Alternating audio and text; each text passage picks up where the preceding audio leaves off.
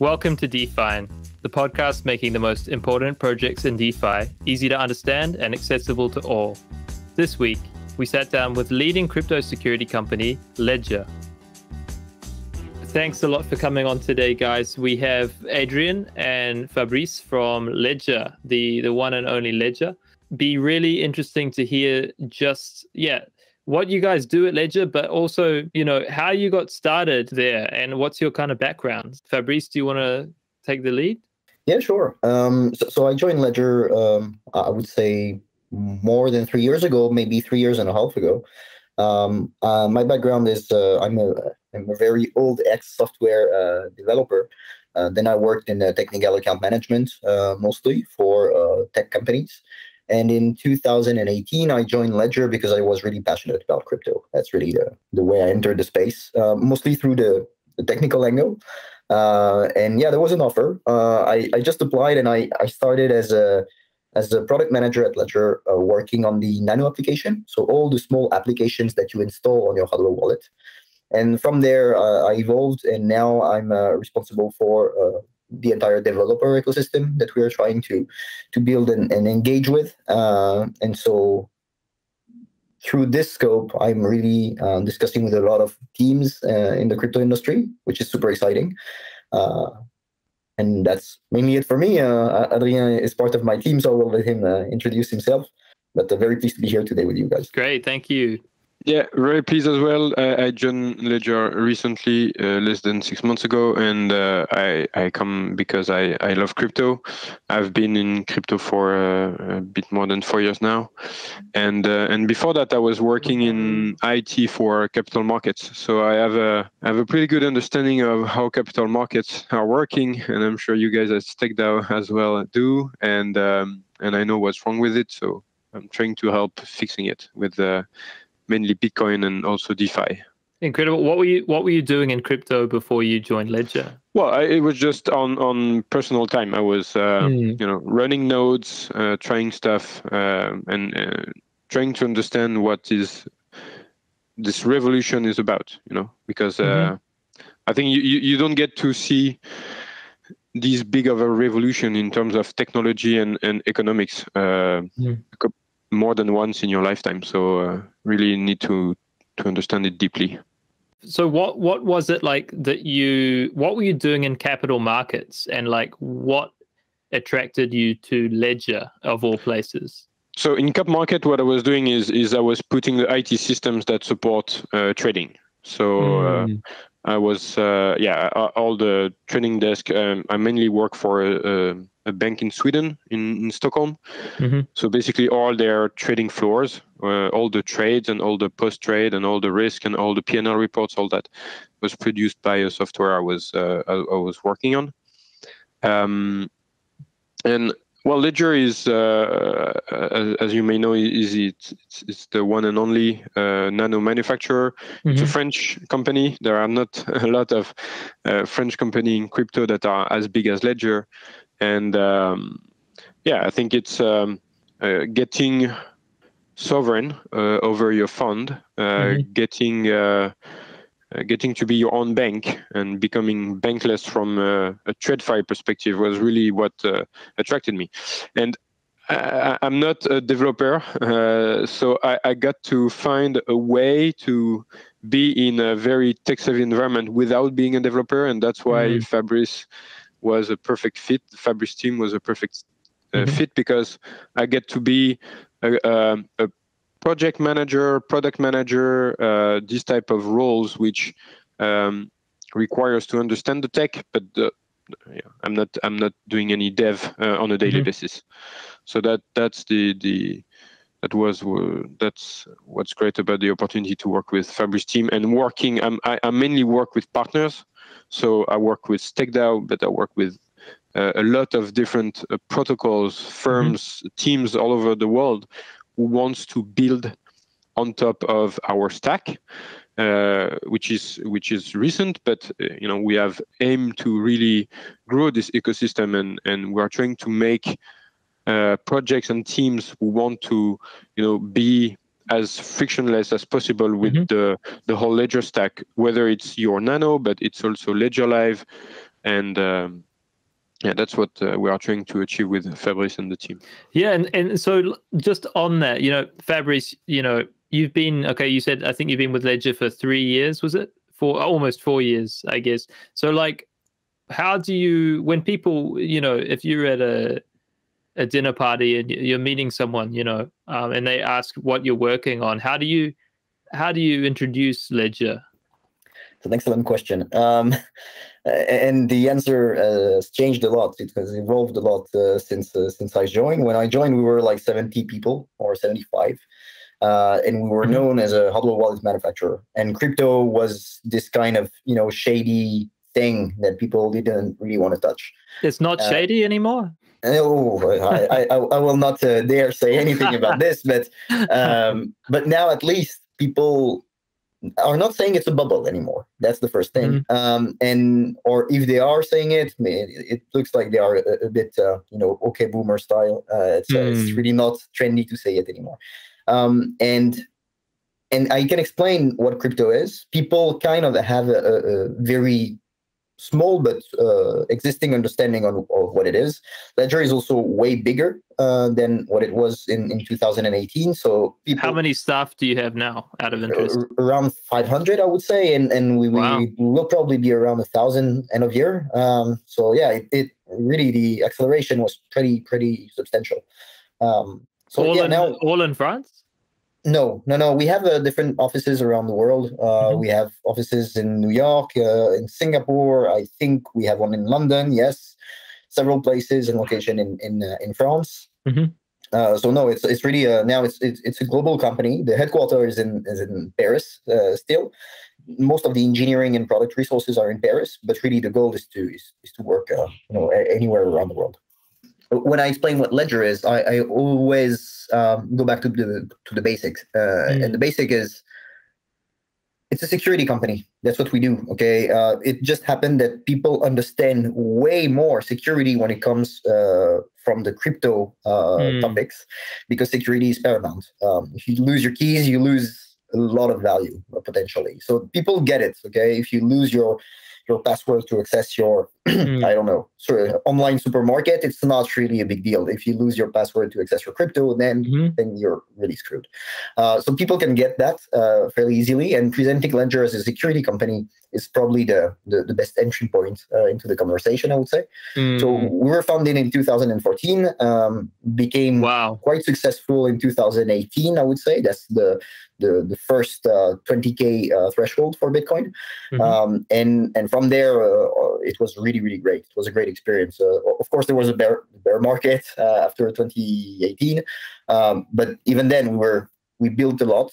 We increased our portfolio. We're not just a security company building hardware wallet anymore. Like Adrien was saying, we extended our product offering to software application, to services, and we extended our I would say our reach to all the protocols and teams out there. So we support many blockchains, we support many protocols, and it's been quite a journey. But I think there is still we still have a few more years struggling to explain what Ledger does.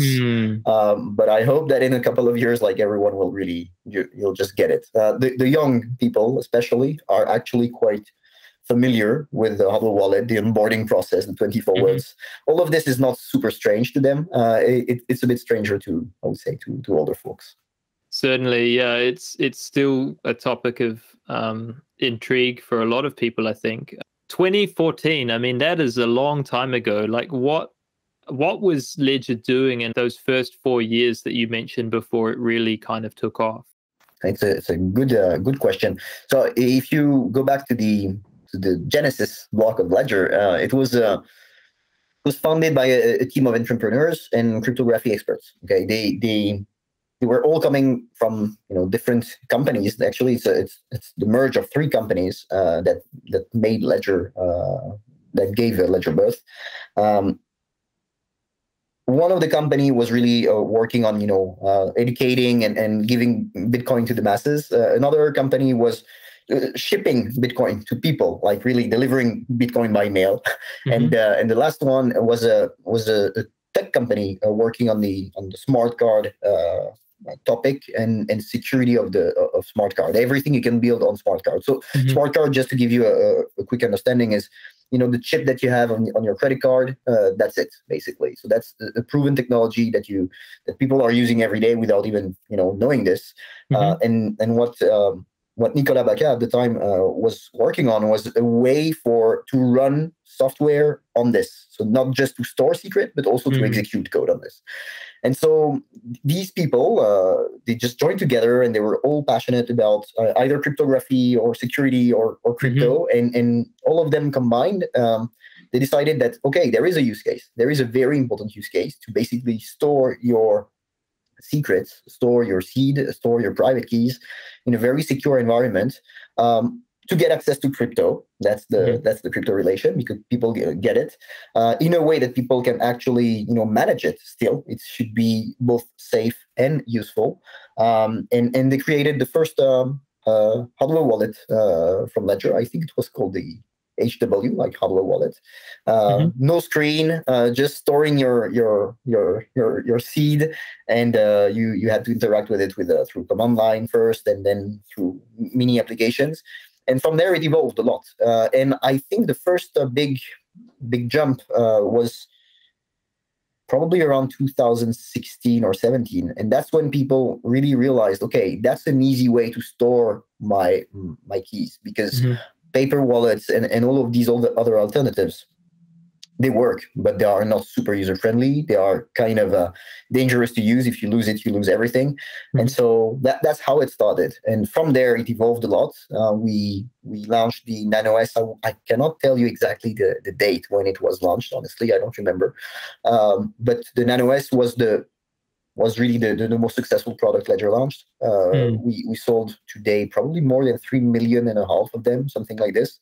And so it's really the most used hardware wallet there is out there today. And so that's what made Ledger successful at the time. And now we're just, I would say, trying to extend this legacy to other type of products, and build other offers to bring crypto to mainstream, basically. Right. And so am I correct in saying that, you guys were kind of the first to market as a hardware wallet? I don't know if we were the first. We were probably one of the first, but we were not the only ones. I would think that, for instance, Trezor were there early as well. I am not entirely sure about the dates, so someone should check this online. But we are probably one of the first, that's for sure. What's clear today, at least, is that we are the most secure. And this idea of security is also what made us successful. Right now, people are not talking too much about security nowadays. Okay, they talk about NFTs, they talk about a lot of things, but the security topic was super important for the hardcore crypto guys from the past. They understood really deeply what it meant, and so this security topic was super important. And at the time, we were already the most secure hardware wallet, and that's how it was people discussing with each other, just sharing the news and telling each other, okay, you should buy a hardware wallet from Ledger because it's safe and you can sleep well if you just own one. And that's the way basically we made our first advertisements. Okay, people talking to each other, and we ended up selling a lot of them at events and stuff like that, without really communicating a lot about this. So I would say the marketing and the advertisements around the hardware wallet came very late. And by then, Ledger was already positioned as probably the most successful hardware wallet in the crypto industry.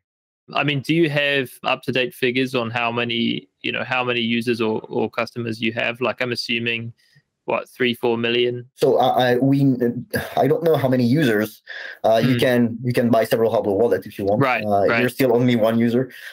We also do not know exactly what people do with their hardware wallet. If you use your hardware wallet with with Electrum, with Byether wallet, with MetaMask, with all the other services that Ledger cannot have any information on, well, we don't know what you do with it. And today what we know, though, is how many hardware wallets we sold.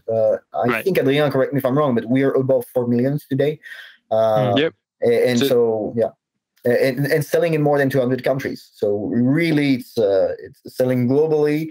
I think the biggest market is still the US, but Europe and Asia are big markets as well. So really shipping in any parts of the world.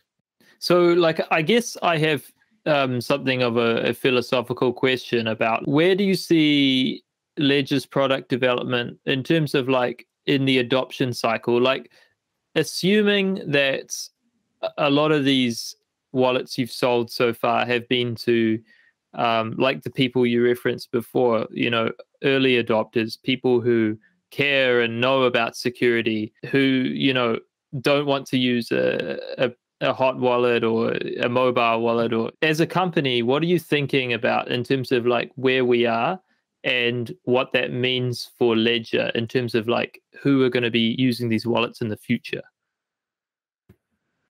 I'd say, obviously, right now, the first reaction of someone getting into crypto is probably not to buy a hardware wallet first. That may have been the case in the past, and even in the past, I'm not so sure. What we do know is, or what we do think is that people, after a while, once they have enough value, and once they understand the basic risk of crypto, then ensuring their security is something that quickly they understand. Look at what happened, recently in Canada, with people saying you should remove your funds from exchanges. Right. People are reading this on Twitter. Some of the people, they already know what it's about. They understand this concept. Some other people are like, why? And they read threads and then they learn and they understand everything. So I think crypto for every user is a journey. And they have to go through this journey to understand exactly the value of being sovereign, of owning your assets, and of security. That's usually the point where they reach Ledger.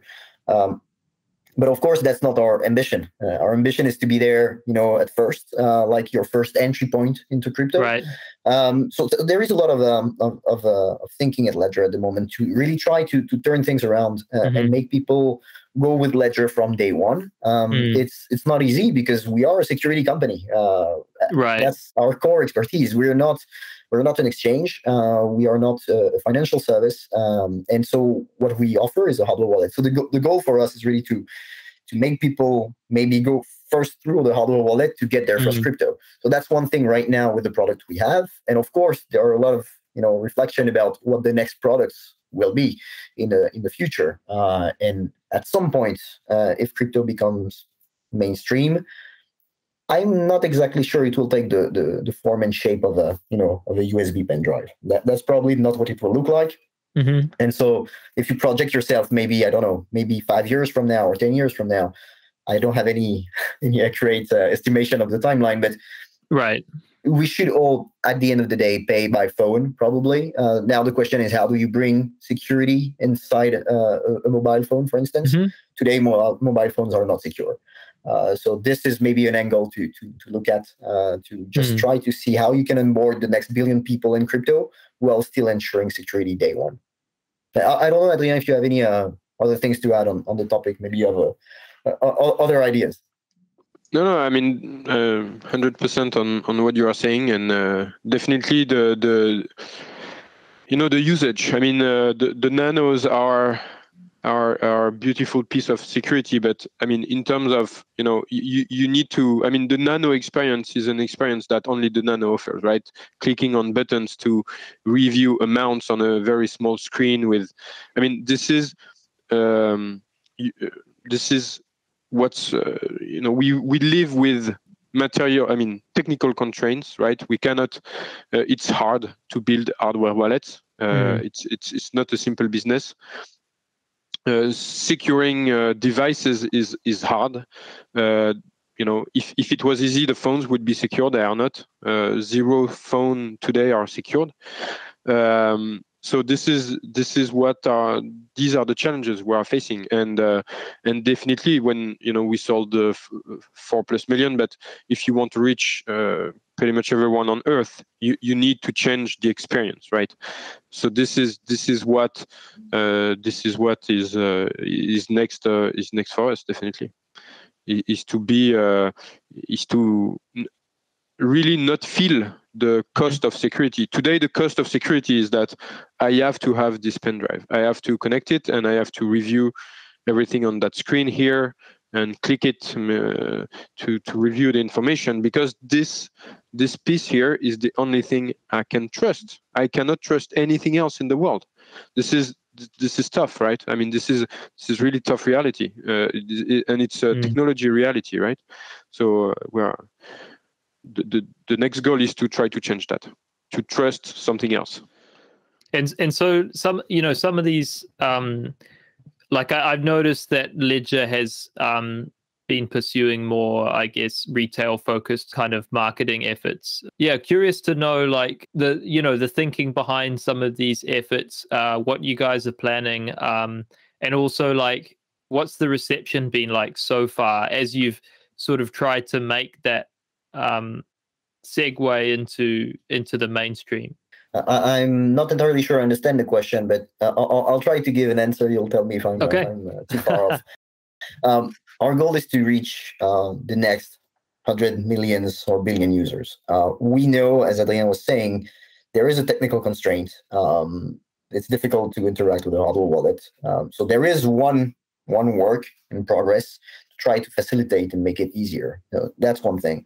At the same time, we cannot wait. Okay, the hardware manufacturing timeline and the hardware evolution is definitely not aligned with the crypto industry speed and fast-paced environment. So crypto will evolve way faster than hardware wallet or phones. That's at least what I'm convinced of today.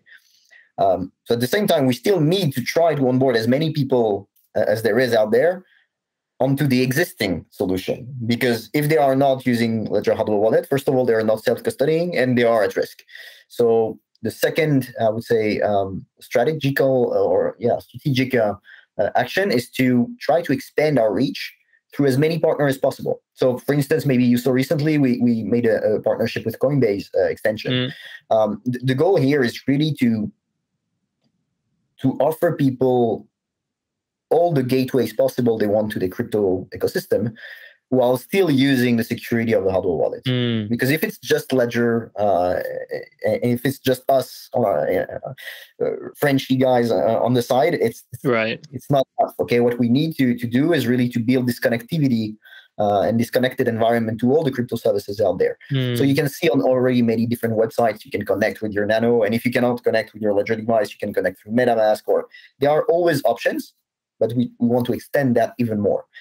So that's the technical angle. And on the marketing angle, there is the question about how do you make it known that people can actually do this for crypto degenerates and for people that are really heavily doing stuff in crypto. It's obvious, okay? But for the next, for the newcomers, it's not at all. We receive tons of questions that may look very, basic or silly to you because you've been there a long time. But for many people, crypto is still very difficult to apprehend, and they have to go through this journey of learning and everything. So on top of this marketing effort to just tell people you can use Ledger everywhere, there is also this educational effort of this is what you can do with crypto. This is what, keys, private keys, public keys, blockchains. This is all these concepts. What do they mean? So we have this entire academy sections. A lot of people in the industry are doing this, and it's really so far, we haven't found a better way to try to spread the word around crypto, because everyone needs to go through these steps. It's not easy enough today to just abstract the complexity. At some point, maybe it will become easy enough so that people don't care how it works. It just works and they don't need to worry about anything.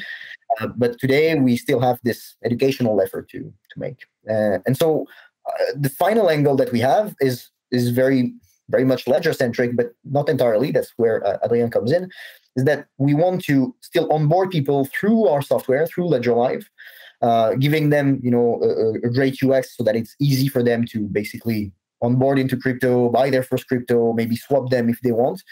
And then there is a dedicated section in Ledger Live where we tell them, hey, by the way, there is this entire world of other services and partners that you can reach out to. And right now we have a limited offer, but we are extending it every day. And the goal here is to is to tell our users, okay, you have the security of the hardware wallet, you have the user experience of Ledger Live, and if you go through all these services in Ledger Live, you still have both. You still have the security and the convenience. So you can rest assured that you're doing very techy and degenerate crypto stuff, but you're doing it in a safe environment. So it's one way for us to also onboard new people into this this new world of services that are built every day. I'm curious, like, it's great to see some of the efforts that you guys have made marketing wise. Like I saw a Ledger in a music video the other day, a nano wallet. It's kind of interesting because if you think about it, right, like I guess I'm assuming the challenge for you guys is that for a lot of new entrants, right, like people have a lot of basic fundamental questions about crypto. Like, for instance, they might not understand between, like, I know, like, for me, for a long time, people would say, well, I thought, Bitcoin's meant to be secure, but, Mt. Gox got hacked, or like this exchange got hacked. And I'm like, well, yeah, okay, the protocol's secure, but a custodian is not necessarily secure. And, like, I guess I imagine that the challenge for you guys is that if you're onboarding new people, you need to first and foremost explain to them, like, why security matters. And, like, I'd imagine that's got to be a pretty... Yeah, but that's one way to view it. The other way to view it is that, unfortunately, the news, if you follow the news in the crypto sphere, every week there is something happening bad that security would have solved, right? So hacks, issues with, people forgetting that you shouldn't share your 24 words. I mean, you hear about this every week, right? There is not a single week in crypto when there is not something happening. So there is also, it's two forces. You can be, nice and explain why security matters to people, and that's just the theory. And then there is real life, and there is security in practice that reminds you that, we are not saying that just because we want to be nice and for you to buy our hardware wallet. Security, if you fail security, it comes at a huge cost. I mean, and people realize that. I mean, you don't get hacked twice, right? You maybe once because you didn't learn or you didn't put the effort, but once it happens to you, then you learn and then you do what it takes to secure your funds, right? So unfortunately, we still are at this stage in the industry where we have so much bad news in terms of security that actually this is marketing for us, right? Because people still don't take this enough seriously, right? There are still occurrences of protocols, of software layers on top of protocols that do not take security seriously. So as long as the industry does not take that seriously enough, we'll be there. And this is free advertisement for us, right? Because I mean, this is the hard way to realize security matters, right? And you can't get your own bank without security. You cannot, live away from central banking without security, right? This does not exist. People have to realize the trust we are putting in institution today come at a cost. And if you want to remove from that scheme, well, you better be taking security seriously, right? So this is, I think, we explain why, we explain what are the 24 words, how we derive seeds, why you shouldn't put them on any digital device, all that stuff. But I mean, people sometimes they don't want to listen, or they think we are just saying that because this is what we say, and we keep repeating it, and it has been for years, and we will keep doing that, right? So people might say, good old ledgers, but actually the news are there, right? You don't listen to us, listen to all the acts happening, and understand that security and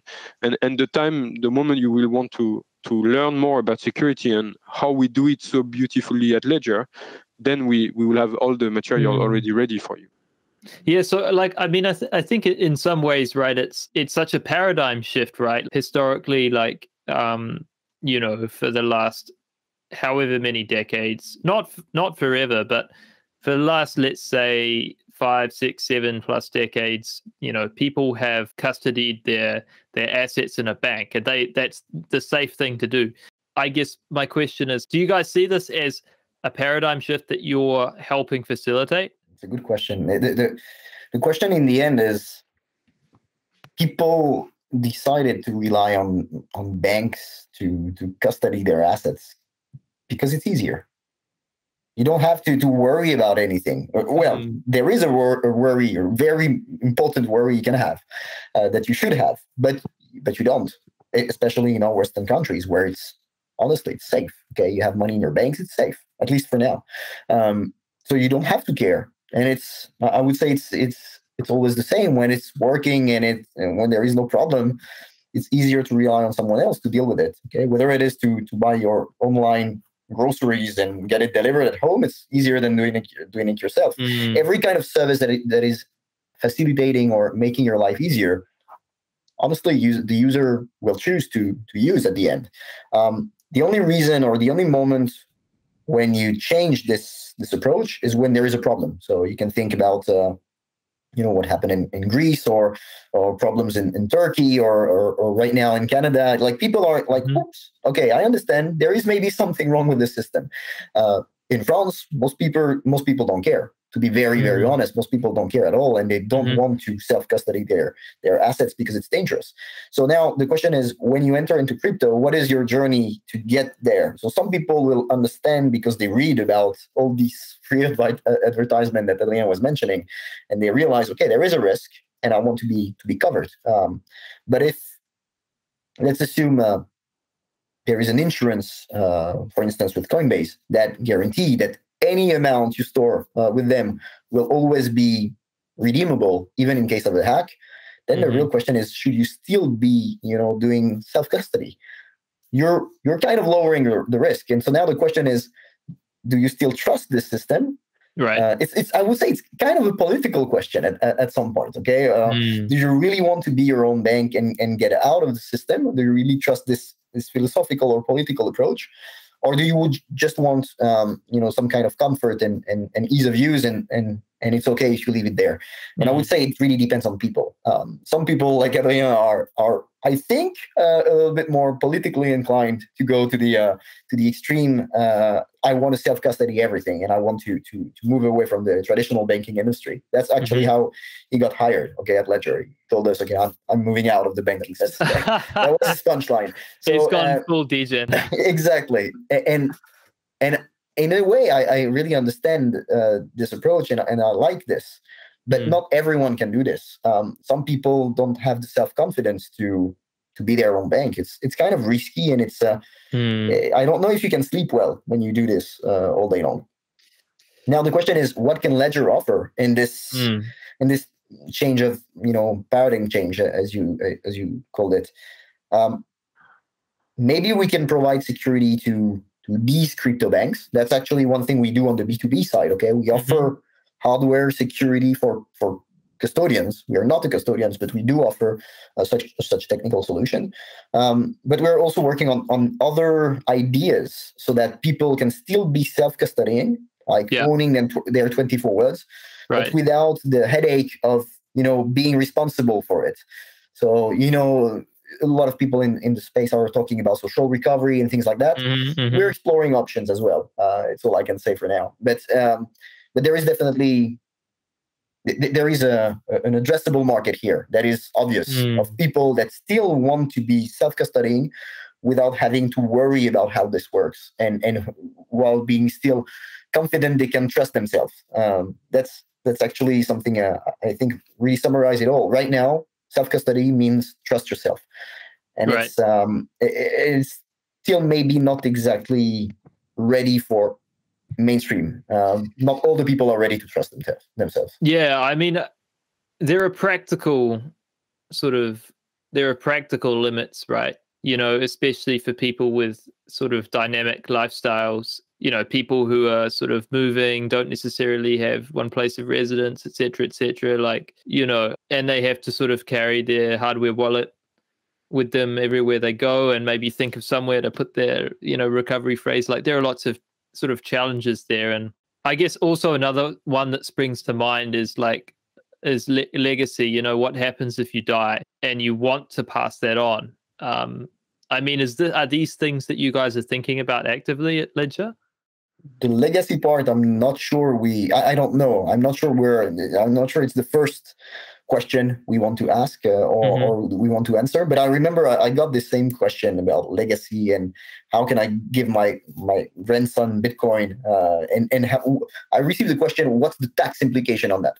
How can I know? I mean, well, I don't have no idea how this works. It's no one knows, and it's way too early, I think, to be talking about this in serious way. But obviously, the more the more time goes, the more important these questions will become, for sure. But right now, I think the onboarding stage and just getting into crypto is probably the most challenging question and the most urgent question to answer. But you're right, the legacy is another one. And maybe just to add some colors to what you were saying, one reason also people are really not comfortable with the idea of self-custodying or keeping their 24 words safe. The entire digital industry brought us to actually the opposite conclusion. Forgot your password. That's the magic trick that we have everywhere. So I'm actually not remembering any password. I don't care anymore. I just forgot all the time. And this is something that, sorry to be blunt, but made us super dumb. It's like the phone numbers in your mobile phone. You don't remember any of them because they're just all there. And when you lose your phone, you're screwed. And so it's crypto is kind of a back to the basic thing where you need to store your 24 words. You don't need to store much, but this is something important. And people are not used to this in our digital world today. They are used to.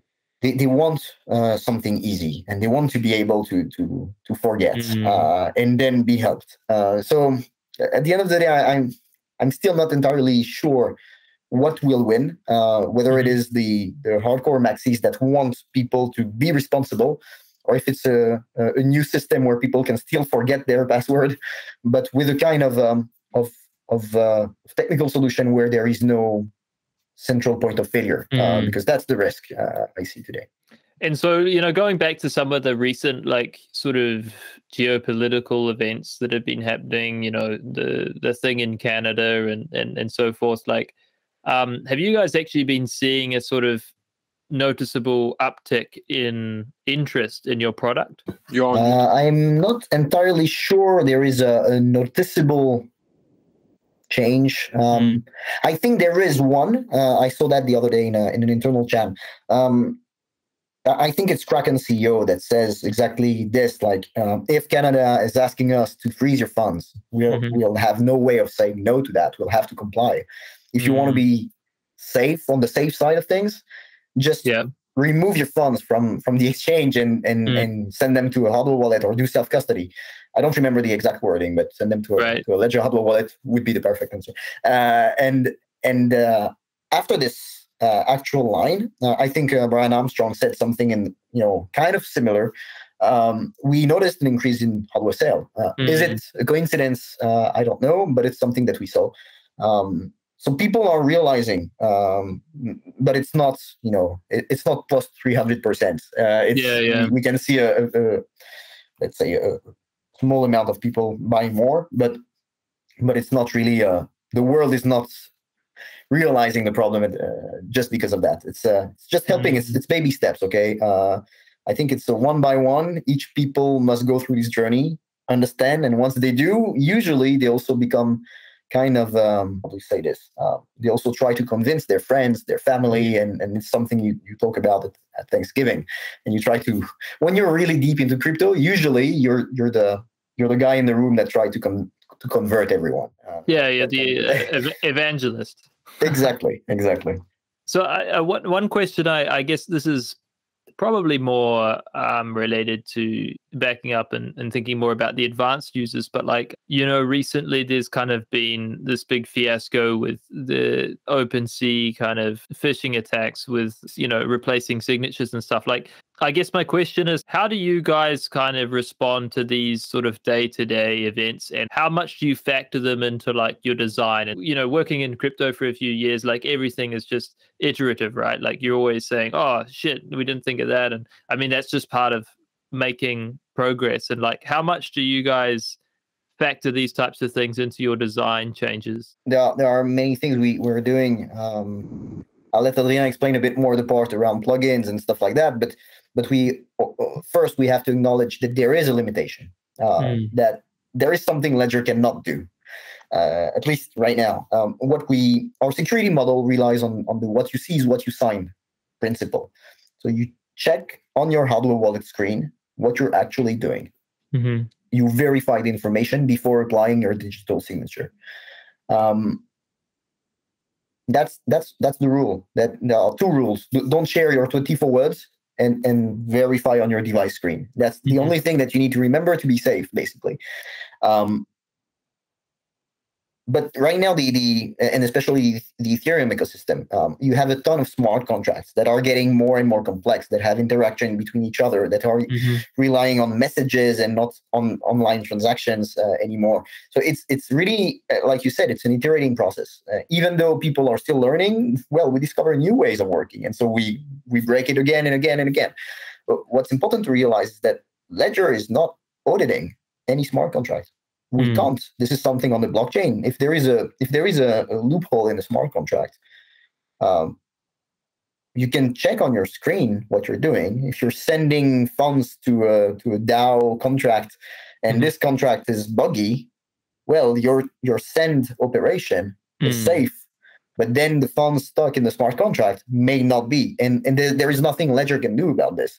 So our security model stops at the moment you sign the transaction, and then it's happening on the blockchain. It's not on us anymore. It's really on the people writing the code of the smart contract and making sure their system is safe.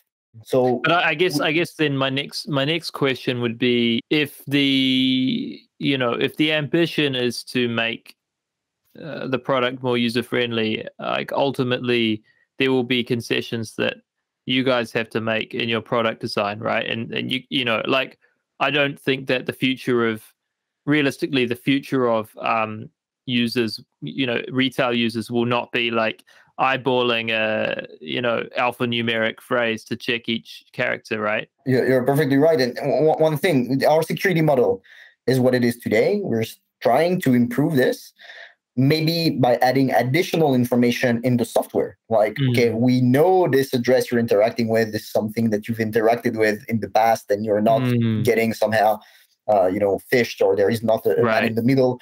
But still, in the end, it's still on the hardware wallet screen. That's what you actually do with your private keys will be displayed. So you can show anything on a screen. At the end of the day, what you sign on your device is what matters. So I understand, and I agree with you. We cannot ask people to review gibberish on the hardware wallet. That's something that is not making any sense, and people actually do not check this. If you show them like a huge string of character, they will just skip it. That's the natural reaction. Check the last four numbers, and that's it. And that doesn't mean anything. Okay, checking a hash for a normal human being doesn't bring any additional security. So that's where I leave the floor to Adrien, because Adrien is leading the initiative around how can we actually make it easier. Yeah, I mean, definitely there is no compromise to be made on security. Just to be clear, the solution will come from adding layers on top of what's already existing, not any compromission of the security, right? Because this is a no-go, right? You can't. The argument of user friendliness is not. It will never be good enough to decrease the security of any device, right? So what you can do instead is just adding layers of information and trying to enrich the experience so that the user will be faced with a lot more information before signing or after signing, but just to make it clearer or more aware of what he's about to do. And definitely there are tools already out there, right? MetaMask has done this data tab where you can, leveraging other tools in the ecosystem. I mean, the ecosystem is taking these seriously, right? So a lot of tools, a lot of whitelist, blacklist, all these are being built.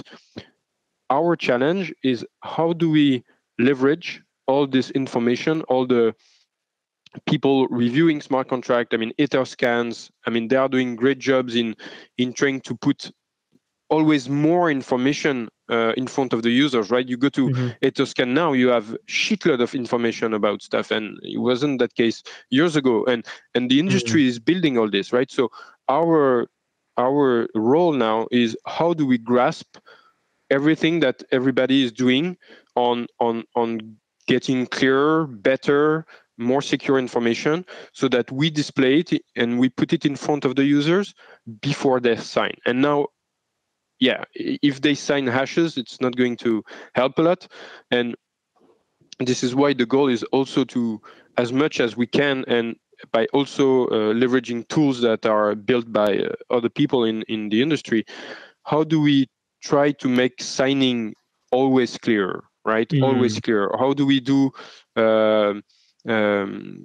clear signing without having to go through the current heavy process of writing plugins, whitelisting address, etc., etc. But I mean, this is definitely this is our roadmap.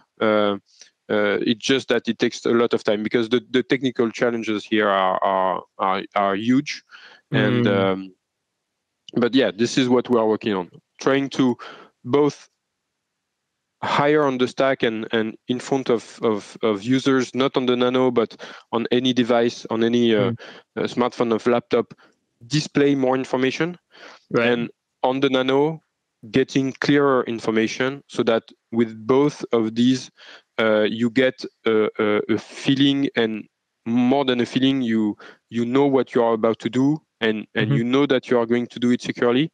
But this will take time to get there. But definitely, we don't have a choice but to work towards that. And just to, because Adrien is perfectly right, and to try to understand the complexity around this. On Ethereum right now, every day you have new smart contracts. Anyone can write one, copy one, just tweak it a little bit and redeploy it. So if you see it from a mathematical standpoint, you have an infinity of combination possible for each smart contract. There is no way we will whitelist them all. There is no way we can check them all. So the question is, how can we find, I would say, a common ground, common rules, common stuff that we can decide are safe or not safe? Honestly, there is no real good question on this at the moment, because there are no standards in the industry. There is not a definitely good practice that is shared by all the legit actors. It's very difficult to find. I mean, the community needs to find some kind of standards. There are great initiatives out there. I'm not sure about the name, so maybe Adrien, you can correct me. But there is, this company called Sourcify, I think, where basically they take all the codes from all the smart contracts and they put it in some kind of a decentralized database. And when a code is like legit, or at least reviewed by peers, they have a tick on it. A kind of community-based approach to review smart contracts. That's some kind of great initiatives. And very quickly, these guys realize, okay, but we need a way in the code of the smart contract to somehow explain what stuff are doing. Give some humanly understandable description of each function, because calling a function safe transfer from, well, okay, that's cool, but my sister will not get it. We need to have a humanly understandable description. And then maybe Ledger could rely on these kind of partners. But at the moment, we have no easy way of doing this. At the moment, we need to rely on the bytecode, on everything that is deployed out there, and to make sure that it's parsed correctly on the device. So I think, unfortunately, we'll still have a few more months or years of bad contracts, hacks, and stuff like that will happen. What you recently mentioned about OpenSea, it's it's not a mistake they did on purpose. Okay, they were learning, and now they evolve and they try to change their contract so that the same problem doesn't happen twice. But who knows? Maybe another problem will happen, and that's the way it is. It's always this game of cat and mouse. Hacker will find ways to hack contracts, and then people will upgrade their contracts. So the only thing we can do is inform, and when we know something is already quite well established, let's try to show it in a clear way on the device so that really people can be safe from when they sign their operation. I also want to say I think it's great what you guys are doing with Ledger Live and kind of onboarding more sort of trusted dApps into Ledger Live. Obviously, like ourselves, I think that reduces an element of risk, I think, in terms of thinking about, new users going onto a website, mistyping the URL, and then, kind of interacting through a web browser wallet versus straight from the Ledger Live environment. I think it's a leading initiative. And so, yeah, I mean, I definitely think it's great that you guys are working to onboard more retail users. It's a massively important mission. I think to some degree we're trying to do it as well, but probably not on the scale that you are, given we are a pretty DeFi, degen centric kind of platform for now. But everybody needs to do it, right? It's not about you doing it or us doing it. It's everybody needs to do it, right? It's a matter of the whole ecosystem, whether you are in DeFi, NFT, whatever you are working on. If you are at an edge, if you are dealing with something that's every month you feel like you have lived through years of innovation, there is no choice but to put this effort into education, explaining people what you are doing, why you are doing it, and repeating it, because you will have newcomers all the time, right? So this is why we do it, this is why you do it, and this is why a lot of people are doing it, and there is no choice. You don't get to to go into DeFi and understand everything in a few weeks. That's not going to happen. The change is too huge. The revolution is huge. Time needs to be effort is necessary, right? I mean, you can be reading about Bitcoins for years and still discover stuff. I mean, this is what's beautiful about this space. So there is no choice but to keep doing it, and this is really. It's a matter of survival for the industry. If we stop explaining why we are doing things and how we do things, I mean, we're just going to be a group of few people in our own bubble, right? This is. I don't think this is not why we are here, right? No. The change are too big, and definitely the code we are putting out there is for everyone, right? I mean, our values are decentralization and resist censorship, right? Yeah, just wanted to add something, because you mentioned what we're working on together with Stake DAO being a dApp listed soon in Ledger Live. I'm not sure all the people listening to the podcast are aware about this, but really the initiative of listing services, whether they're dApps or non-dApps in Ledger Live, it's indeed for that. I mean, you mentioned the URL trick, or people reaching a bad website and getting phished. Ledger Live is solving this in a sense, because you don't have to type any URL. You reach out to, you get to the service right away. But more than that, we are really forcing our partners in this new section we call Discover. All these dApps that are listed there, we enforce clear signing. So we make sure that whatever you sign on your device is something that you can actually understand, and that has many implications. But one of the most important one is that you will know that you're interacting with the Stake DAO contract and not another one. You're not somehow doing something that were not supposed to happen.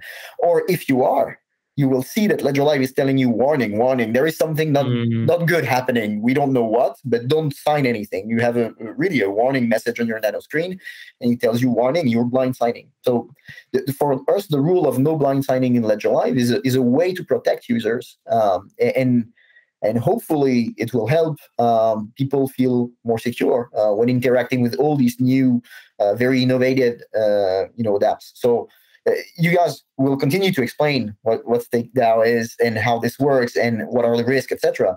On our side, we will maybe not explain a lot about what Stake DAO is, but we will continue explaining about the risk and what you should verify on your screen. And working together, hopefully, we'll reach the stage where people will feel safer when interacting with your service. That's really the ambition of this section.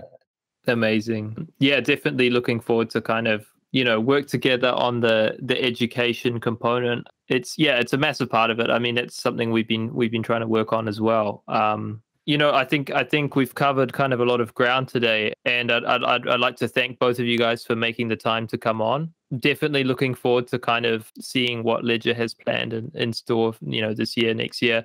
Personally, I'm a user, massive fan of the tech. So keep it up, guys. Thanks again for coming on today. Yeah, thank you for having us.